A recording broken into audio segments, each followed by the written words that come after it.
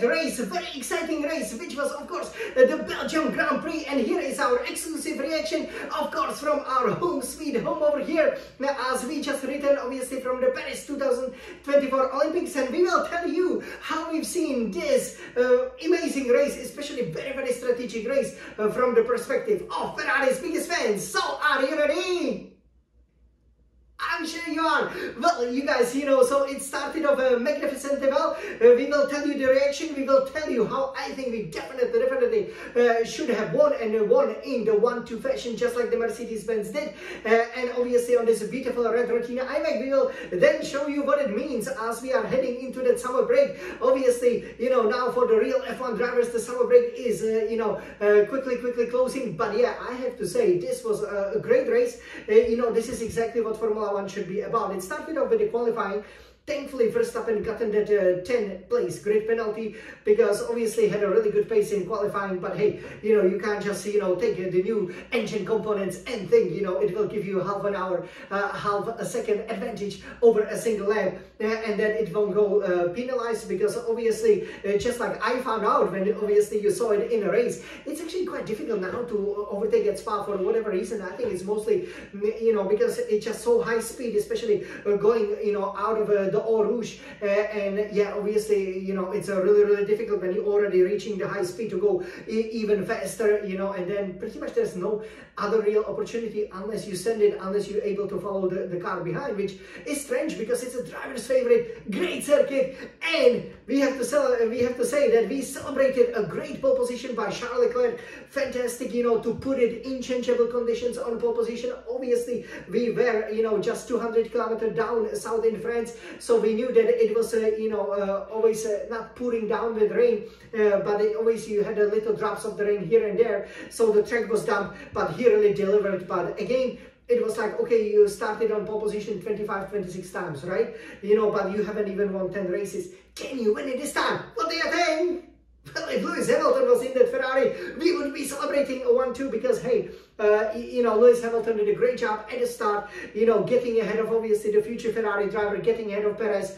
Perez once again, showed that he doesn't have much of a racecraft. Leclerc held it well, but once the DRS, was open, basically couldn't hold Hamilton back. But then you could see that everybody opted for the same strategy, right? But because, everybody was like within 1 second of one another, it was actually, I found it very exciting, even though obviously you cannot overtake easily, what can happen is that if somebody like George Russell decides to go for one pit stop, then all of a sudden you can win the race relatively easily, right? If, of course, you can make the tires work. And I think Sainz had a great opportunity, and I thought by lap 12 it looked great for Ferrari being in 1-2, because Leclerc was able to stay second. Obviously, the Red Bull wouldn't touch him, and the McLarens weren't really strong, and that was exactly what we needed, right? Sainz was basically right behind Russell, who won the race and then got disqualified. I just learned about this because I didn't obviously know, as I was in the Olympic spirit, and that was for the underweight car, so you had to take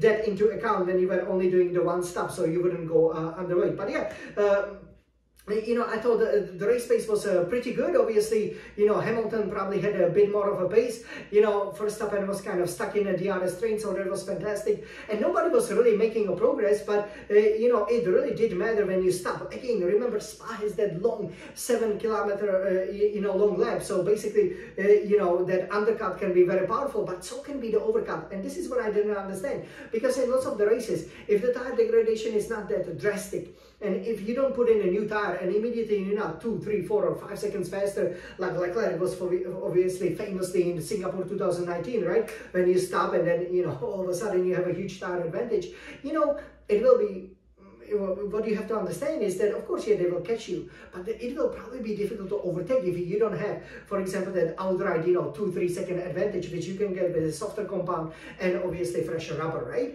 And this is exactly what happened. You could see that Sainz was doing relatively well, apart from one excursion, and on lap 20, once pretty much all of the front runners but Sainz, who started on a hard tire, stopped, all of the others switch from medium to the hard. I don't know why they like to use the hard tire, by the way. When I do the racing, I always prefer mediums and softs whenever possible, but that's why, I can obviously, keep the softs from qualifying, so that's very important. Then you could see, right, so you basically, did have, Leclerc there, right? Then you had Sainz, on lap 12, and obviously Leclerc did have to cover, Hamilton, right, and especially the guys behind. But I thought it was very interesting what he said on the radio. He said, look, if you're getting undercut, why not stay out?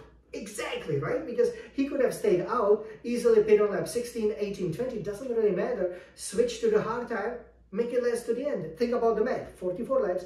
If you can make that medium last 16, 18 laps, let's say 17 laps, okay, that really leaves you with, doing the remaining 27 laps on the hard. Definitely feasible, right? And that's how we could have won the race. Same with Sainz. He was first, Hamilton was, 2-3 seconds behind, but hey, I mean, if we only doing one stop, then you're basically fighting him for the victory, for the position, and it would be good to see if he could actually overtake him or not, right? Because you could see that when Hamilton called Russell at the end of the race, then he couldn't overtake him easily, so that would be very important, right? So Sainz could have easily stayed instead of instead of pitting on lap 20 and then doing just a 7 lap stint on a medium, which doesn't make any sense. Instead of staying until lap, let's say 24, and then go on a medium, do the 20 laps, or go, to lap 26, right? Maybe you lose a couple of positions, but then you're on a medium, the others still have to stop. I thought that was a really great chance. And I'm a little bit disappointed that Ferrari didn't take this opportunity, because you just need to put in a bit more fuel. It will make a big of a difference, maybe only 2-3 seconds, because the difference, for example, like when the Russell was disqualified, right, for being, I think 1.5 kilo underweight, it's only 0.05 seconds, right? So that means that it's only about like 2 seconds in a race distance. And you could see, for example, that Leclerc finished 8 seconds, behind the leaders. So, I mean, why not take the chance? So I was a bit disappointing, but overall, the race was really good. Obviously, at the end, I thought, hey, will Hamilton overtake Russell? But I thought it was telling that Mercedes wasn't celebrating so much, especially the top bosses like Toto Wolff. Russell's victory. I think they knew the disqualification was coming. Justified. Future Ferrari driver Lewis Hamilton, you won the 2 races over here. We're actually quite happy for him. Piastri then overtook Leclerc, obviously had a tire advantage, but Charles did a great job keeping Verstappen and keeping Norris behind, and Sainz obviously finishing 10 seconds behind Norris. That was good, and Perez obviously was nowhere, even had to then stop, so he would get the fastest lap. But overall, very exciting race. If we gotten the strategy right, I believe Leclerc definitely could have been on for victory. He was well ahead of Russell, for example, right, if he ran the same strategy.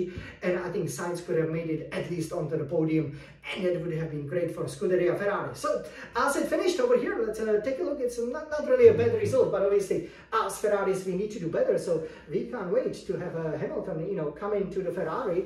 It will be interesting if he brought some of the strategic masterminds. So this is how it finished, but obviously Russell got disqualified for being underweight. So great victory by Hamilton in the end, just 0.6 seconds from Piastri, his 5th win here in Spa-Francorchamps, and well deserved. I think he controlled the race, and there's not much we can say about that. For the drivers' championship, so let's take a look over here. You can see Verstappen, for him it was fine because he finished ahead of Norris. So he probably just once he got stuck in the DRS train, he just stayed there. 277 points.